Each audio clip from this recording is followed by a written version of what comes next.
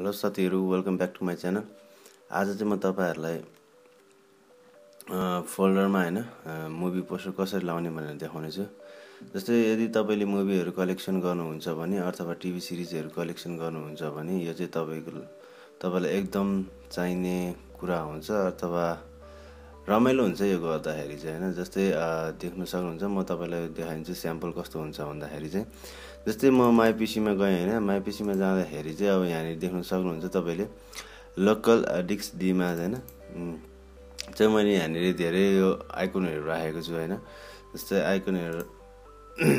आइकनहरु राखेको छु। अनि त्यहाँबाट जस्तै म मुभिजमा गएँ भने चाहिँ तपाईले यहाँ देख्न सक्नुहुन्छ यहाँ हैन मेरो मुभिजहरुमा चाहिँ सबैमा पोस्टर छ, त्यो देख्न सक्नुहुन्छ यहाँदेखि तलसम्म हैन।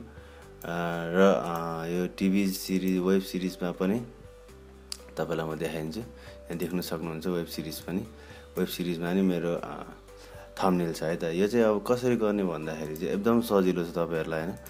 यो जसले पनि गर्न सक्नुहुन्छ। यदि तपाई आउँदैन भने चाहिँ म यसमा तपाईलाई गरेर देखाउने छु। जस्तै यहाँ देख्न सक्नुहुन्छ, ठुलो बनाएर देखाइदिउँ। र यो चाहिँ मैले बनाएको हैन सबैमा। जस्तै म कुनै पनि मुभिजमा गएँ भने जस्तै इन्सेप्सनमा गएर सपोज यहाँ देख्न सक्नुहुन्छ, तपाईले त्यहाँ गएर प्ले पनि गर्न सक्नुहुन्छ है त। जस्तै अब म ढिलो नगरिकन अब कसरी बनाउने भनेर जानौँ हैन। त्यसको लागि चाहिँ सबभन्दा पहिले चाहिँ तपाईहरुसँग मुभी पोस्टर हुनुपर्छ हैन। मुभी पोस्टर चाहिँ कहाँबाट डाउनलोड गर्ने भन्दाखेरि चाहिँ तपाईले imdb.com मा गएर डाउनलोड गर्न सक्नुहुन्छ हैन।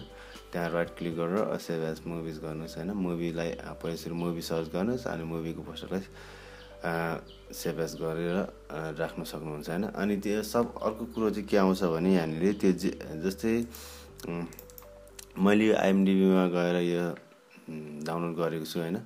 जस्तै यसको चाहिँ मलाई यसमा हाल्नु पर्यो हैन, अमिरमा यसमा हाल्नु पर्यो। र यसमा कसरी हाल्न सकिन्छ त भन्दाखेरि चाहिँ अब म तपाईहरुलाई सिकाउने छु हैन। जस्तै पहिला सुरु चाहिँ यसमा हाल्नुको लागि चाहिँ तपाईहरुलाई चाहिँ आइकन हुनुपर्छ, आइकन फर्मेटमा हुनुपर्छ। यो चाहिँ हेर्न सक्नुहुन्छ तपाईले .jpg मा छ हैन। जस्तै यसमा लगाउनु तपाईले मिल्दैन। त्यसै कारणले यसलाई चाहिँ फर्स्टमा कन्भर्ट गर्नुपर्ने हुन्छ। तपाईले कन्भर्टर टुलहरु धेरै पाउनुहुन्छ, तपाईले अनलाइन कन्भर्ट पनि गर्न सक्नुहुन्छ। जस्तै मसँग यहाँनिर पोर्टेबलै छ अहिले नै मसँग आइकन fx भन्ने हैन 3 भन्ने छ। म यहाँबाट कन्भर्ट गरेर देखाउँछु तपाईहरुलाई। म यो डाउनलोड लिंकमा राखिदिने छु, तपाईले डाउनलोड गर्न सक्नुहुन्छ है त। जस्तै यो पछि अब हेर्न सक्नुहुन्छ, जस्तै मैले पहिला सुरु चाहिँ यो मुभिजलाई चाहिँ यो जुन चाहिँ पोस्टरलाई चाहिँ मुभिज फोल्डर भित्र हाल्दियौ हैन। जस्तै यो फोल्डर भित्र हाल्दिए हैन। जस्तै यो मुभी पोस्टर देख्न सक्नुहुन्छ है, अब मुभिज फोल्डर भित्र हाल्दिएको छु हैन। र अब मलाई चाहिँ के चाहिन्छ भन्दाखेरि चाहिँ अब म चाहिँ त्यो मुभिज फोल्डरलाई यहाँबाट ओपन गर्छु हैन। र ओपन गरेर जस्तै त्यो मुभिज फोल्डर कहाँनिर छ त, डेस्कटपमा छ नि हैन। डेस्कटपमा छ अनि त्यसलाई सिलेक्ट गर्नुस्। र सिलेक्ट गरिसकेपछि चाहिँ तपाईले सेभ गर्नुस्। र सेभ गरिसकेपछि चाहिँ त्यही फोल्डर भित्र नै सेभ गर्दा हुन्छ तपाईले। जस्तै म यसको नाम पनि त्यही लेखिदिन्छु हैन र सेभ गरिदिन्छु। अब तपाईले फर्मेट देख्न सक्नुहुन्छ, यसलाई म क्लोज गरिदिन्छु। यहाँ दुईटा फाइल गएर बसेको हुन्छ। जस्तै एउटा यो जेपीजी र एउटा चाहिँ आइकन भन्ने फोल्डर एक्सटेन्सनमा बसेको हुन्छ। यहाँ देख्न सक्नुहुन्छ फाइल टाइप ICO फाइल छ हैन, .ico छ। र अब यो हाम्रोलाई चाहिँ अब यो जेपीजी चाहिँ अब हामीलाई काम लाग्दैन। अब हामीलाई यो डिलिट गर्दै हुन्छ हैन। यो डिलिट गरिसकेपछि चाहिँ अब हामी कसरी बनाउँछौं भन्ने कुरा हैन। जस्तै अब यसमा राइट क्लिक गर्नुस्। र राइट क्लिक गरिसकेपछि चाहिँ यहाँ प्रपर्टिजमा जानुस्। र प्रपर्टिजमा गइसकेपछि कस्टमाइज हुन्छ। कस्टमाइजमा गएपछि चेन्ज आइकनमा जानुस् हैन। चेन्ज आइकनमा गएपछि यहाँबाट ब्राउज गर्नुस् हैन। र ब्राउज गरिसकेपछि त्यो फोल्डरलाई हेर्नुस् र यहाँनिर गएर त्यो आइकनलाई क्लिक गर्नुस् र ओके गर्नुस्, एप्लाई गर्नुस्, ओके गर्नुस्। यहाँ तपाईको फोल्डर आइकन बनिसक्यो हैन। र यसमा प्रब्लम के आउँछ भन्दाखेरि चाहिँ अहिले तपाईको यो त बनिहाल्ने त ठीक छ, तर तपाईले अरु कम्प्युटरमा गएर राख्नु भयो भने अरु साथीहरुलाई दियो भने यो आइकन यहाँबाट जान्छ। त्यसको लागि चाहिँ पर्मानेन्ट राख्नको लागि चाहिँ यसलाई तपाईले के गर्नुपर्छ भन्दाखेरि चाहिँ हैन, यहाँ राइट क्लिक सरी यहाँभित्र जानुहोस् र मुभिज फोल्डरभित्र गइसकेपछि यहाँ तपाईँले भ्यूमा क्लिक गर्न सक्नुहुन्छ।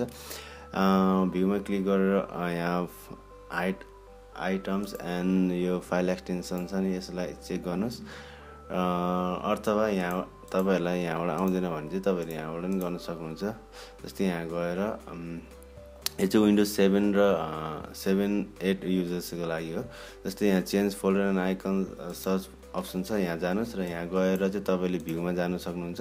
भ्यूमा गएर चाहिँ तपाईँले यहाँ so hidden files and folder र यो हुन्छ नि यो hide protection operating system फाइललाई uncheck गर्नुहोस् र एप्लाई ओके गर्नुहोस् हैन। एप्लाई ओके गरिसकेपछि तपाईँले यहाँबाट देख्न सक्नुहुन्छ एउटा फाइल बनेको हुन्छ desktop.ini भन्ने। यसमा गएर चाहिँ तपाईँले के गर्नु सक्नुहुन्छ भनेदेखि केही गर्नु पर्दैन। यहाँ आइकन रिसोर्सेस इक्वल्स टु सी भन्ने चाहिँ यो पाथलाई चाहिँ तपाईँले डिलिट गरेर के गर्नुपर्ने हुन्छ भन्दाखेरि यहाँदेखि यहाँसम्म डिलिट गर्नुपर्ने हुन्छ। लास्टको चाहिँ फाइल .ico/0 चाहिँ परेन। यहाँदेखि यहाँसम्म चाहिँ करेन्ट डाइरेक्टरीमा नै देखाउनु पर्ने हुन्छ। तपाईँले करेन्ट डाइरेक्टरीमा देखाउनको लागि चाहिँ डटले गरिन्छ हामीले हैन। जस्तै डट अनि त्यहाँ पछिबाट ब्याकस्ल्यास अथवा स्ल्यास के भन्छ सायद ब्याकस्ल्यासै भन्छ होला हैन। अनि त्यहाँ यो चाहिँ अनि फाइलको नाम त्यो आइकनको नाम हुनुपर्ने हुन्छ। यति गरिसकेपछि तपाईँले सेभ गर्नुभयो भने हैन, यो सेभ गर्नुभयो भने अब यो तपाईँले जहाँ लगे पनि तपाईको यहीँनिर हुन्छ। जस्तै अब यसलाई पनि तपाईँले हाइड गरिदिनुहोस्, राम्रो देख्दैन। हाइड गर्नको लागि चाहिँ तपाईँले राइट क्लिक गर्नुहोस्, यहाँनिर राइट क्लिक गरेर प्रपर्टिजमा जानुहोस् र प्रपर्टिजमा गएपछि हाइड हुन्छ, यहाँ एप्लाई गर्नुहोस्, ओके गर्नुहोस्। अहिले हाइड भएको छैन किन भन्दाखेरि चाहिँ हामीले अघि सो फाइल्स एन्ड फोल्डर भनेर हिडन फाइल्स एन्ड फोल्डरमा टिक गरेको छु। म यसलाई चाहिँ अहिले रिस्टोर डिफल्टमा गरिदिन्छु हैन। र रिस्टोर डिफल्टमा गरेपछि एप्लाई ओके हुन्छ र एप्लाई ओके गरिसकेपछि एकैछिन है त फेरि भएन के गरेँ मैले। ओके यहाँ जाउँ, भ्यूमा जाउँ, रिस्टोर डिफल्टमा गरिदिउँ, एप्लाई ओके गरिदिउँ हैन। र तपाईँको यो देख्न सक्नुहुन्छ तपाईँको यहाँबाट दुईटा फाइल लुकिसकेको छ हैन। यो चाहिँ अब तपाईँले जहाँ लग्दाखेरि पनि तपाईँको यो फाइलको यो इमेज चाहिँ हराउने भएन। जस्तै म एउटा फोल्डर क्रिएट गरिदिन्छु हैन। फोल्डर क्रिएट गरेर यहाँभित्र हालिदिन्छु। यसरी यता हाले पनि तपाईँले देख्न सक्नुहुन्छ यो थम्बनेल बसिरहेको नै हुन्छ हैन। जस्तै यो यहाँदेखि म लगेर यसलाई कहाँ राखिदिन्छु भने सपोज म ईमा जान्छु, ईमा गएपछि मुभिजमै गएर हालिदिन्छु। जस्तै मुभिजमा गएर हालिदियो भने पनि हेर्न सक्नुहुन्छ तपाईँले, त्यो आउँछ है त। जस्तै यहाँनिर देख्न सक्नुहुन्छ यहाँ दोलब्जी कहानी पनि मैले त्यही गरेको छु। तपाईँले यो यिनीहरूलाई जहाँ लगेर राखे पनि यहीँको यहीँ हुन्छ, तर यसको आइकनलाई चाहिँ तपाईँ लुकाइदिनुहोस् है। जस्तै भर्खर मैले लुकाएको जस्तै यसमा पनि तपाईँको आइकन हुन्छ, यसमा नदेखेको कारण चाहिँ यहाँबाट मैले यसरी लुकाएको छु हैन। यसरी हिडन फाइललाई चेक गर्नुभयो भने तपाईँले देख्न सक्नुहुन्छ आइकन है त। यसरी चाहिँ तपाईँले मुभी र टिभी सिरिजहरू चाहिँ तपाईँ कलेक्सन गर्नुहुन्छ भने तपाईँले यसरी चाहिँ थम्बनेल लाउन सक्नुहुन्छ है। यसलाई कुनै पनि सफ्टवेयर चाहिँदैन। तपाईँले यो आइकन बनाउन अनलाइन पनि सक्नुहुन्छ, आइकन कन्भर्टर भन्ने हुन्छ हैन। जस्तै अनि अर्को कुरो चाहिँ के भन्दाखेरि यदि तपाईँलाई यो कन्भर्टरको नाम चाहिँ icoconverter.com हो हैन, त्यहाँबाट पनि तपाईँले कन्भर्ट गर्न सक्नुहुन्छ। र अरू पनि तपाईँले आफ्नै फोल्डरहरू पनि आफ्नै कस्टमाइज गरेको पोस्टरहरू पनि राख्न सक्नुहुन्छ है त। यति भन्दै आजको भिडियोबाट बिदा लिन्छु। धन्यवाद। अर्को भिडियोमा भेट्नेछु।